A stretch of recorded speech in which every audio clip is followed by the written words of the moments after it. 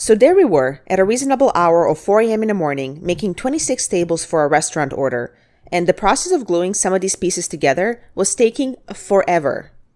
And then we came across this old relic, the 3M contact adhesive.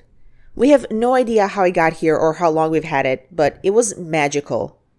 It has the consistency of milk, green milk, and you roll it on like paint on both surfaces you want to glue, and then let it dry for about 5 minutes.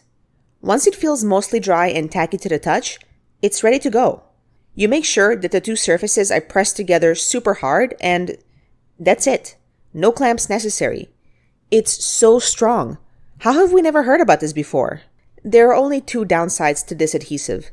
One, it's so strong that you have to line everything up perfectly the first time. Once you put the pieces together, they're stuck there. And problem number two,